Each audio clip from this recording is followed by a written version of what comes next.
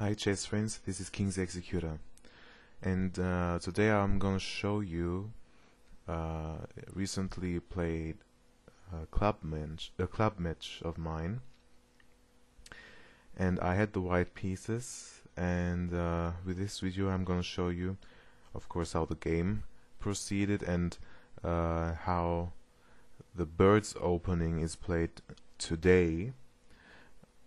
This game somewhat deviated from the standard bird's opening games because black played really aggressive, and I think you are gonna enjoy this game. Okay,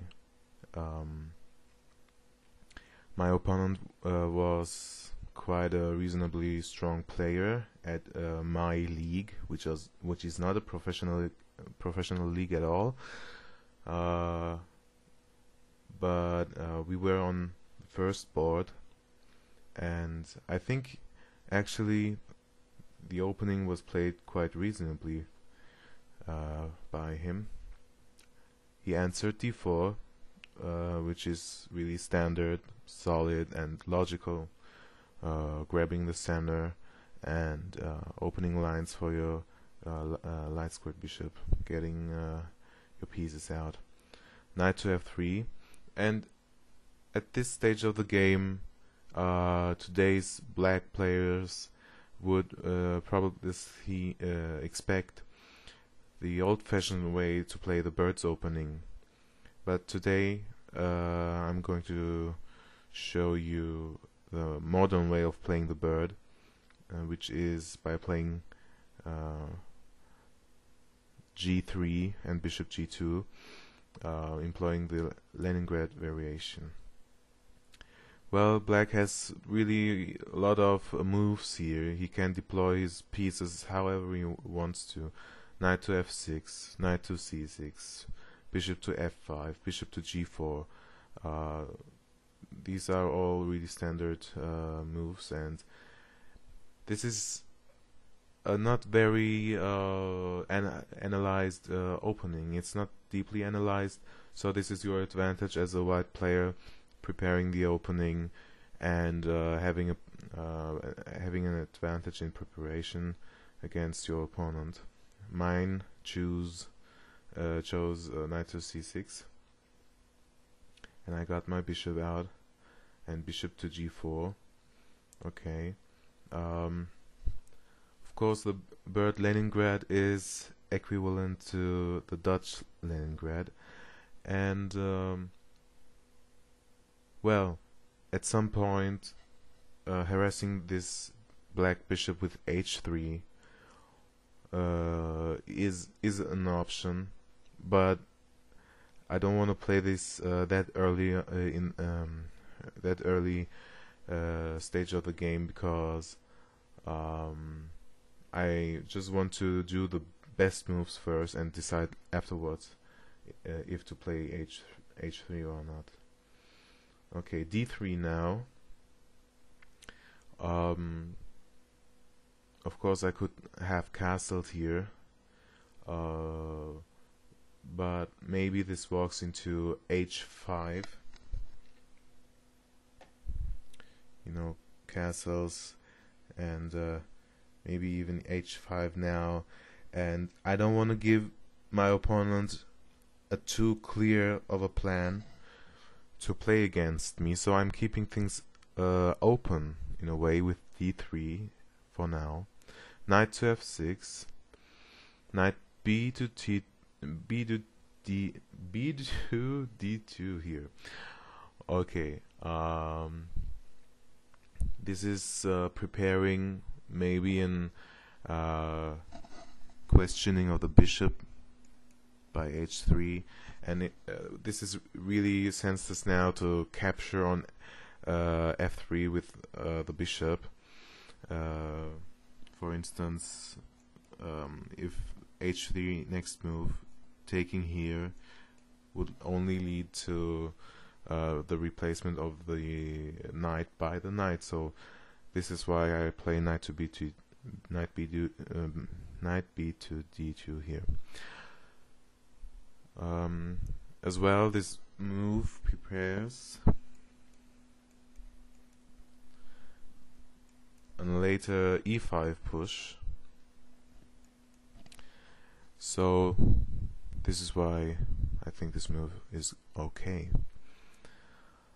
Well, before we proceed with my own game, let's look at alternatives here. There is a sharp continuation which was played in the game between Barletta and Marchand, played in 2002. Both players at master level. The white player had 2-3-4-8, and the black player had 2-2-5-9. And Barletta played knight to e5 here, and this knight was taken, and knight to d7, and now white gets to take a central pawn here. You see this bishop's location is now a little bit funny, though it holds this e4 push back for the time being.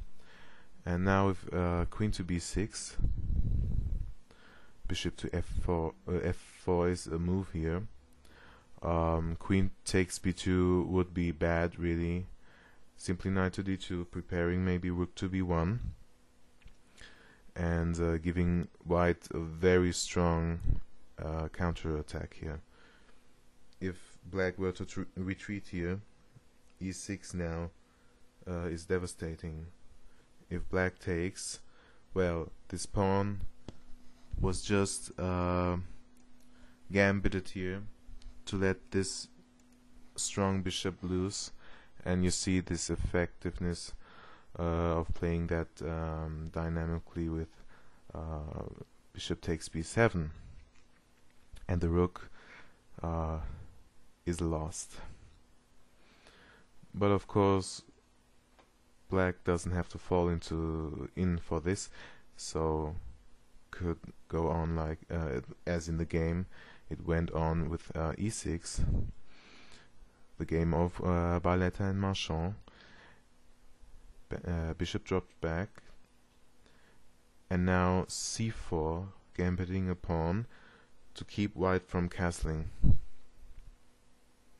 Knight to d2, and exchange on d3, and now bishop to b4. This looks dangerous for white, but Barletta really answered very accurately with a3, and now knight to c5.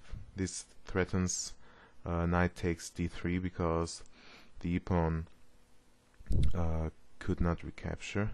It's pinned to the queen.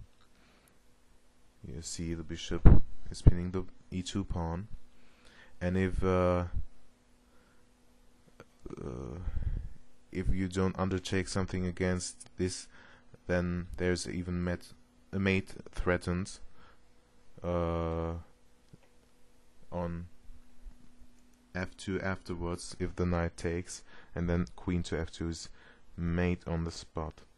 So the right response would be queen to c2, and now the bishop has to take or to retreat. Takes back here as in the game.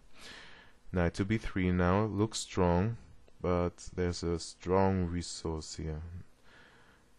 Bishop to b4. This keeps black from castling, and taking on a1 is not possible because of queen a4 check. And after that, just let us look at this line. Check, and queen to c6 is not possible, as you can tell. Black would have to move and would lose his queen.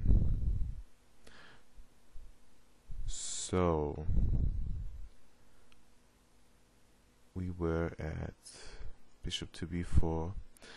in the game, a5 was played, and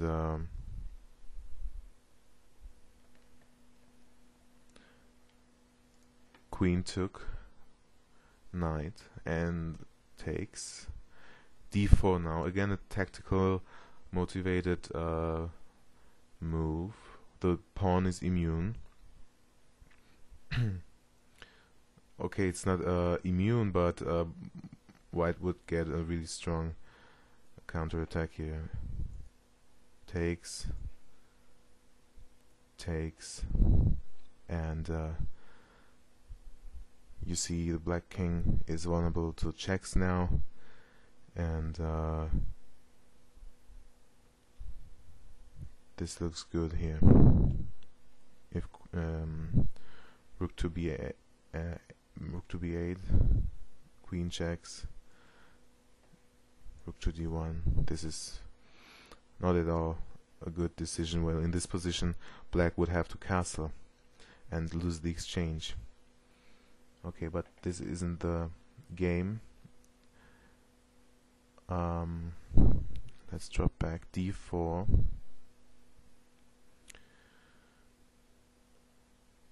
Castles in the game. h3. Bishop drops back, and now e3. Queen a6 was played, and I don't know how it happened, but black won this game, though white could have proceeded.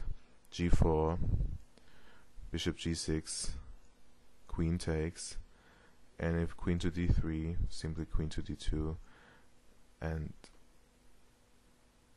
white is way better here, is more active.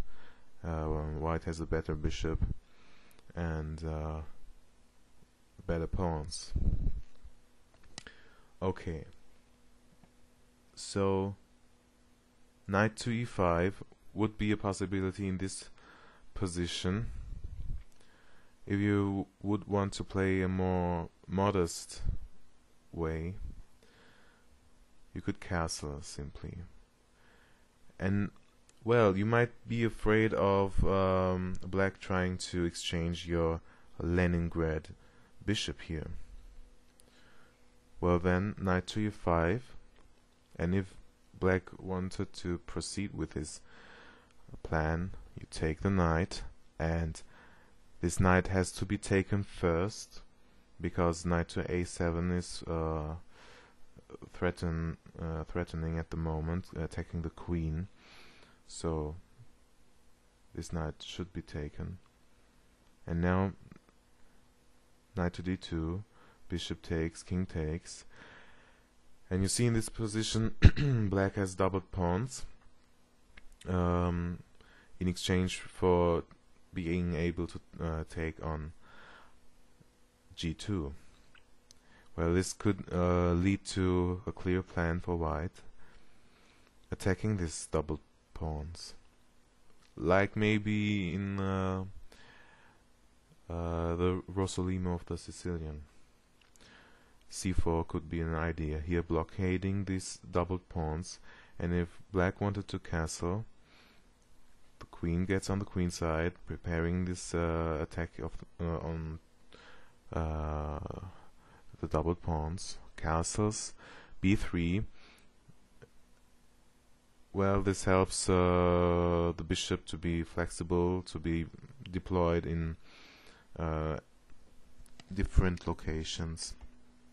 Here, maybe even attacking the king side, maybe, or controlling central squares, or even a3. This would be a good way to play, because you're bolstering this c-pawn, and there is no takes now, because that wouldn't just make sense here. Sorry, b3 was the move, and if queen to c7 to connect the rooks, knight to f3, and if black has nothing better than to prepare an e5 break, we simply get our bishop into the game. And if white would try to attack it, you drop back. And if black were to block at the center with d4, h3, kicking the knight, and e4, en passant, takes, and now you would think, okay, e5 is still possible, maybe, just a prophylactical move here, get your pieces into the center, and maybe black would want to double on the d file, seeing a backwater white pawn in the center. Then you see we're attacking those doubled pawns. e5 is not possible because of a bishop coming to f4 at the end of the exchanges, pinning the remaining pieces to the queen. In this case that would be the rook. Let's just see this variation. Takes here, takes, and you see this loses material, takes, and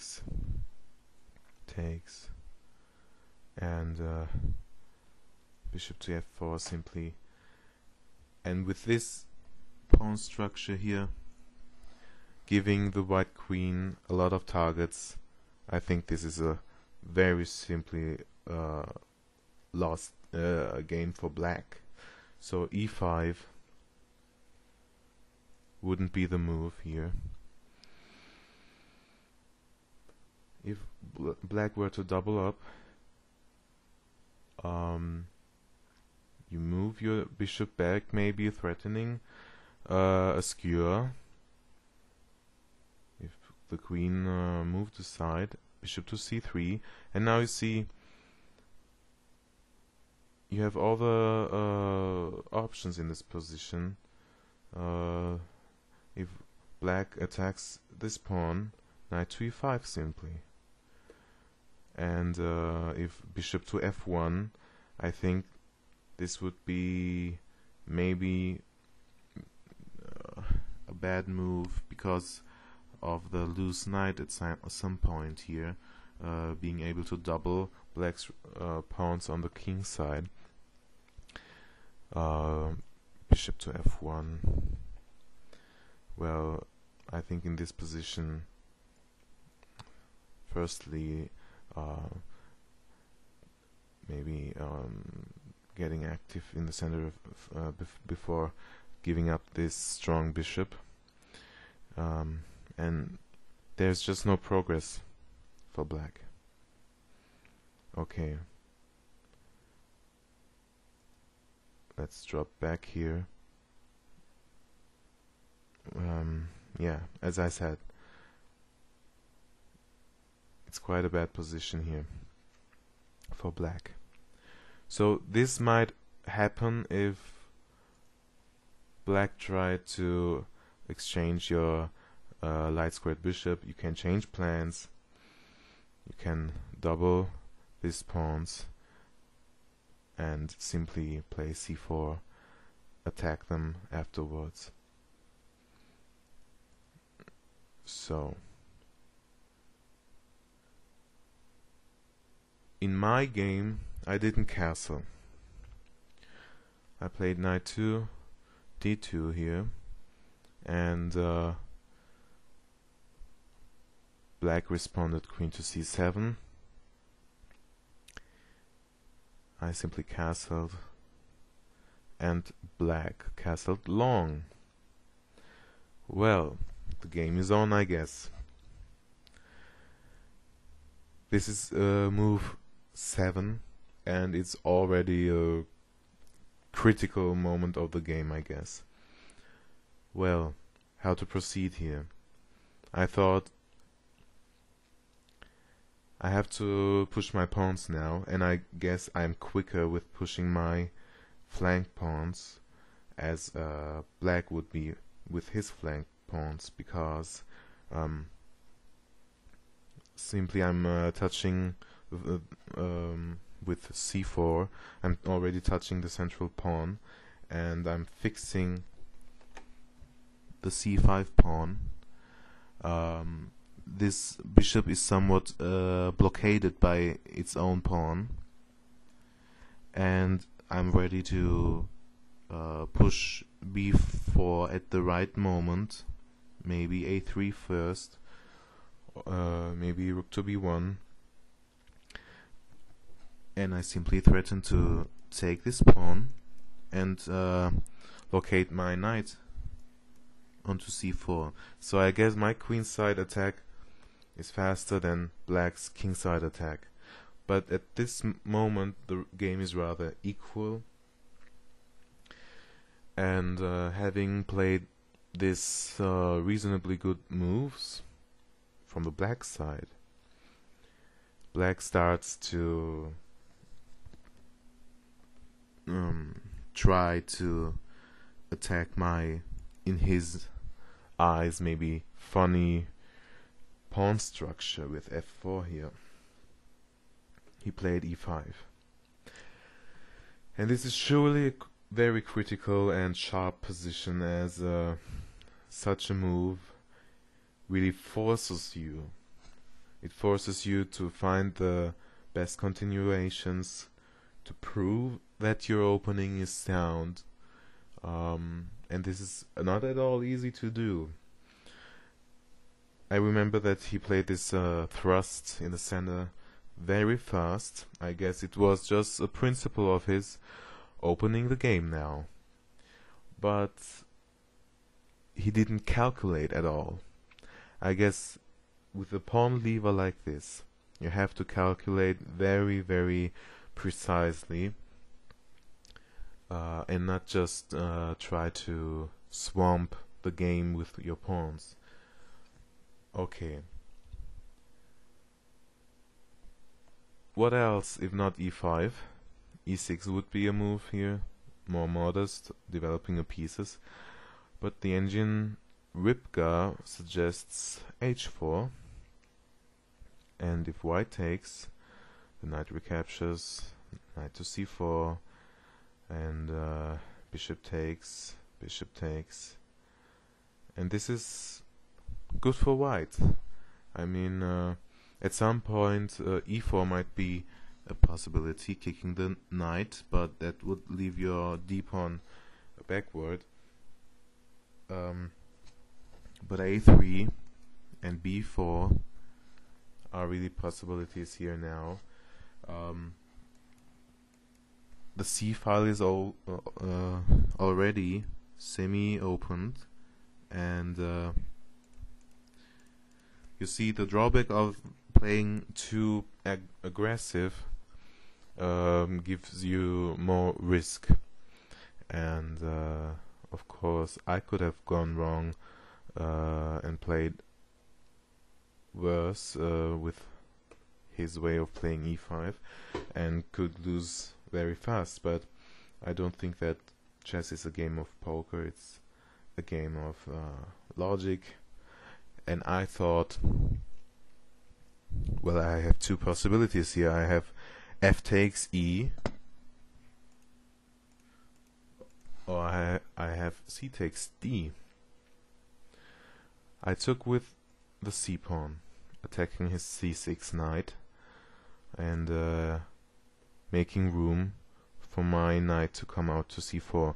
Of course, now I cannot take, well, I thought I cannot take on e5, because black is threatening a fork here.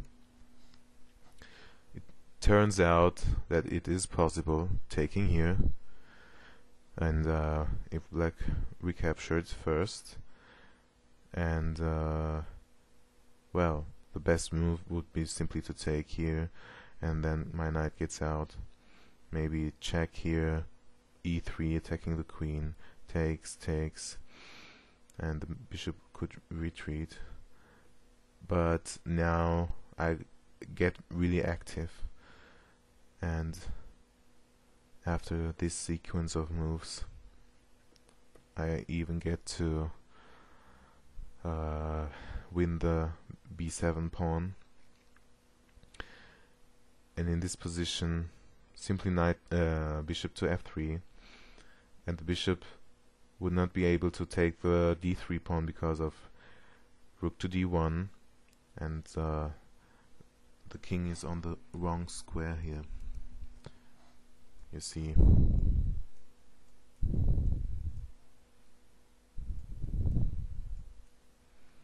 I think this is winning, maybe even.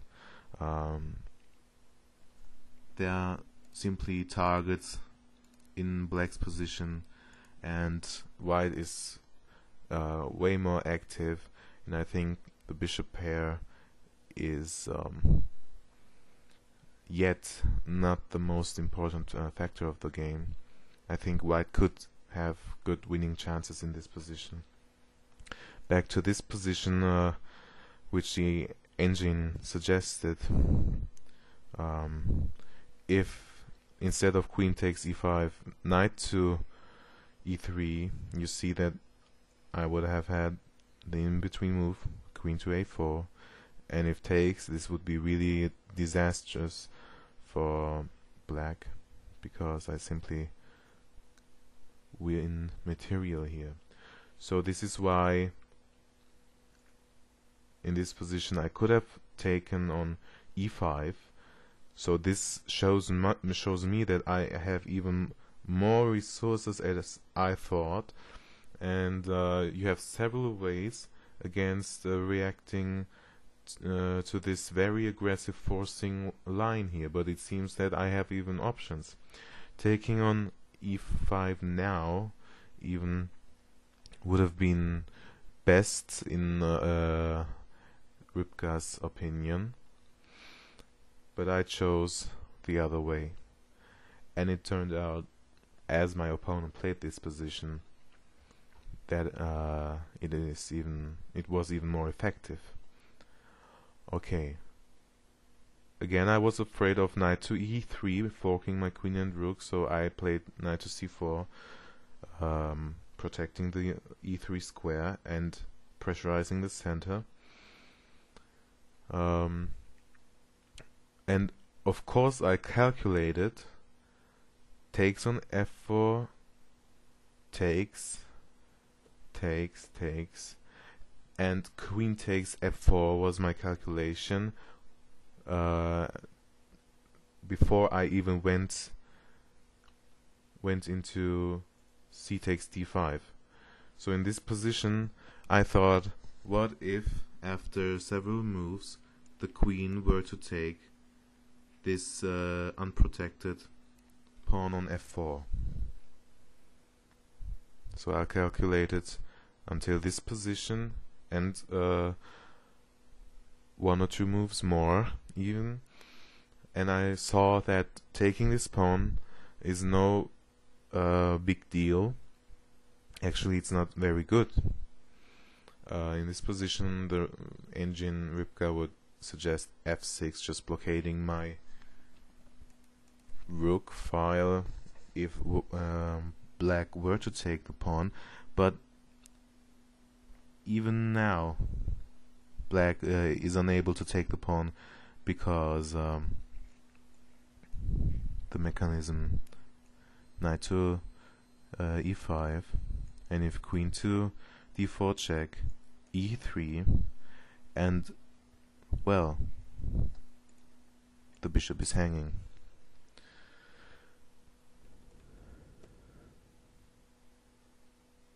Instead of f6, my opponent took the pawn,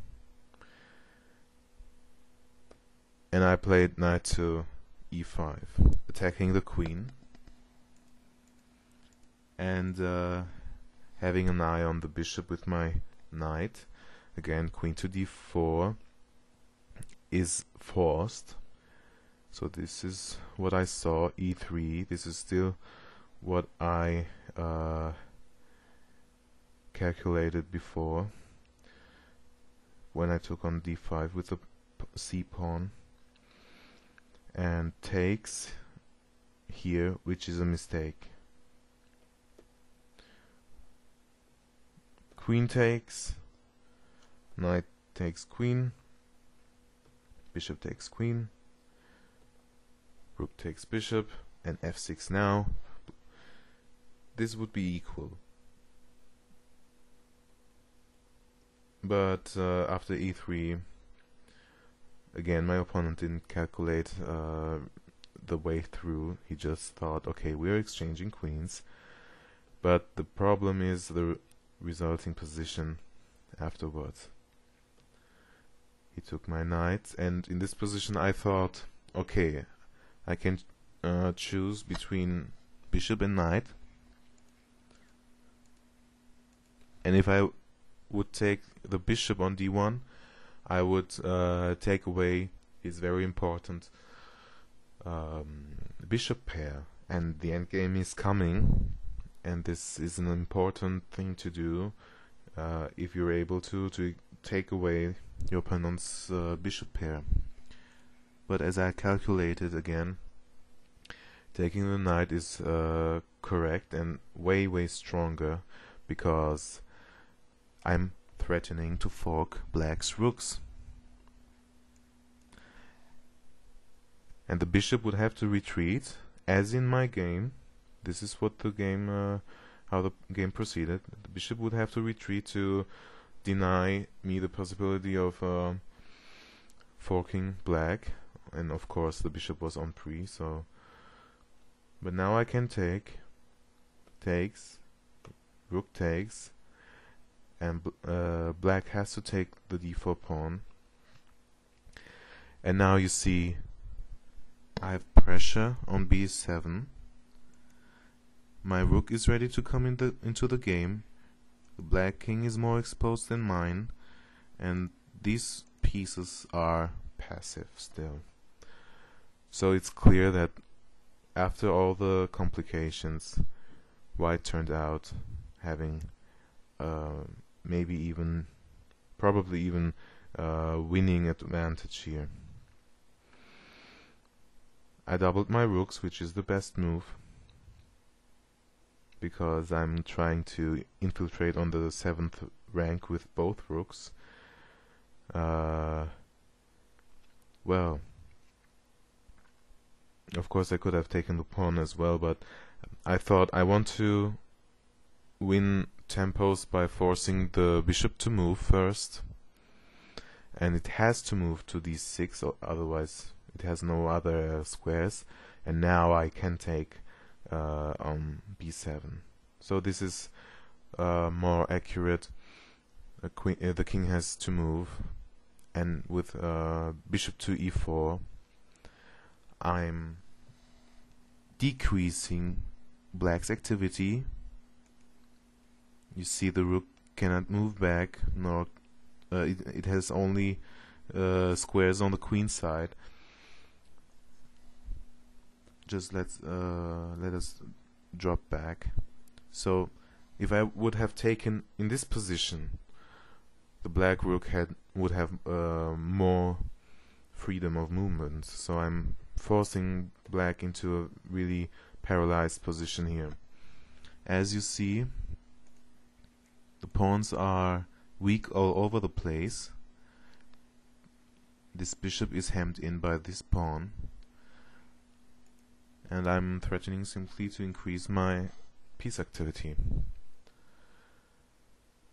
c4 was played. I think black is trying to make use of my, in his opinion, funny and shaky located bishop.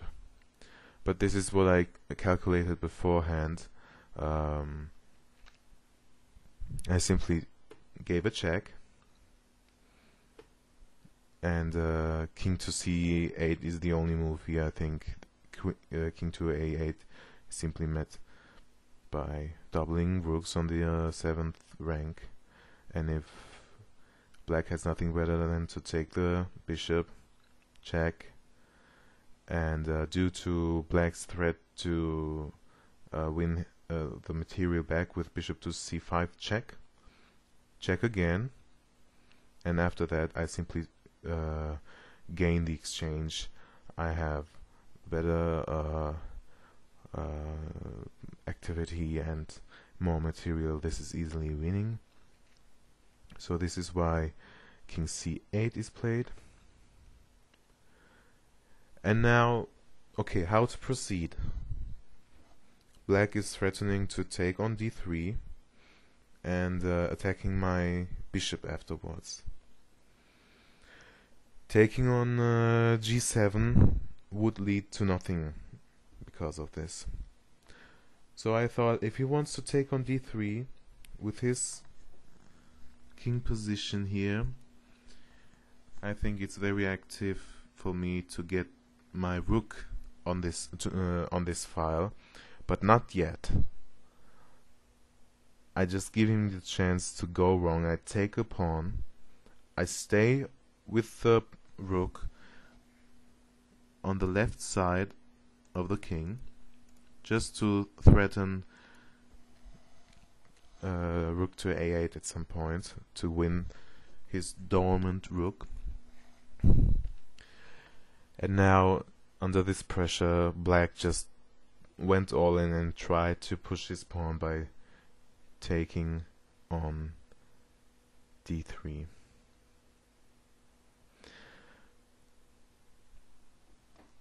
I gave a check, and king d8 is forced. Now, you can pause the video and think how to continue as white. White has to move and think for a while how to proceed. Okay, maybe you saw a winning move like, as I said before, rook to a8 now, and just winning the exchange, rook to d1, and this is clearly one for white. But a lot of stronger is bishop to f5 simply. I'm threatening to mate next move on c8, and there is absolutely no defense. Well, some people might have told you that opposite colored bishop positions are a draw most of the times. Well, not when other pieces are on the board. If you have this positional feature of different colored bishops, then the attack and the initiative and activity is the most important thing. You have to attack, you have to push your initiative, and even though it might be draw objectively, you would force or you would bring your opponent under really strong pressure, and but this position is just one even moves ago because of my my activity and dormant black pieces. And this is the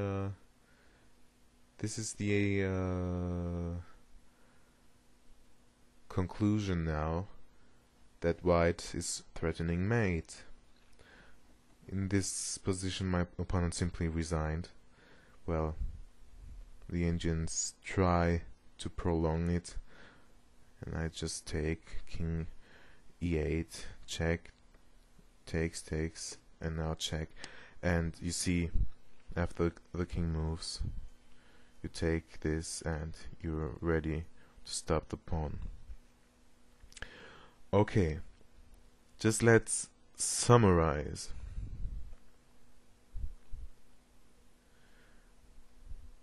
My move was knight b to d2 here. As I said, you can castle. You can play your knight out, or play as me. And if your opponent tries to attack you with e5, just calculate your way through, and taking on d4 and even here is fine, because there's no real threat of forking queen and rook because of the move queen to a4.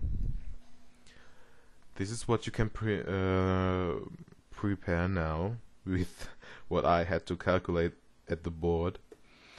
And you see my following activity.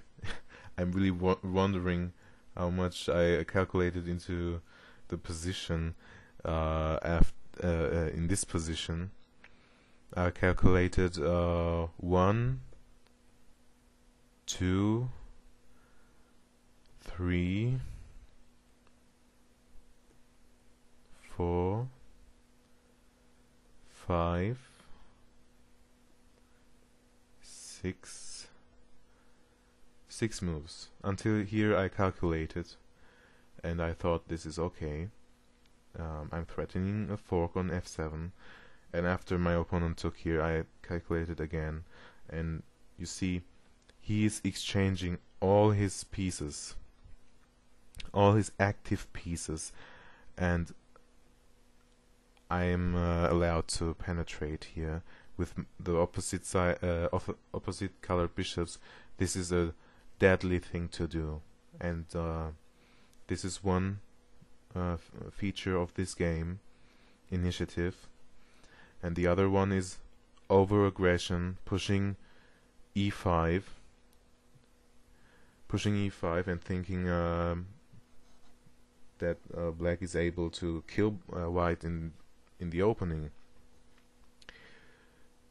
And the other feature is this opening is sound. It is your opening in a way, because your opponent maybe never played against the Bird-Leningrad. So you throw him back to his resources. What else can we say?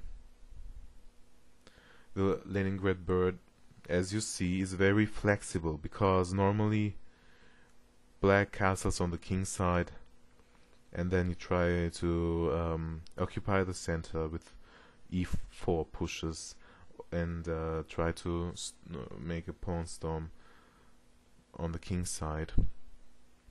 But if your opponent tries to kill you, you see you have a lot of resources, and over-aggression does not pay out most of the times if you think and play correctly. Actually, to be honest, in this position, black, the engines prefer black a lot, but only with moves like f6 or king to b1. And you just can't help feel that white should be okay here. Simply queen to d2, protecting the f4 pawn, and now you get on with your attack. And I think this is a really playable position, and yeah, you might be able at some point to dominate the center as and when needed, and you see that the Leningrad Bird really has a flexible and resourceful soul, let's put it that way. I hope you enjoyed the game, and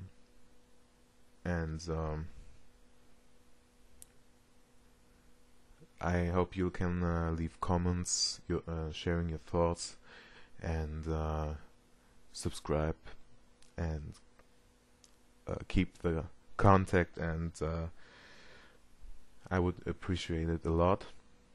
I hope you got something out of my own games as well, and yeah, I'm trying to mix it up with opening repertoire and my own games, and of course Grandmaster games. This is it for me for now, and See you at the next video. Bye.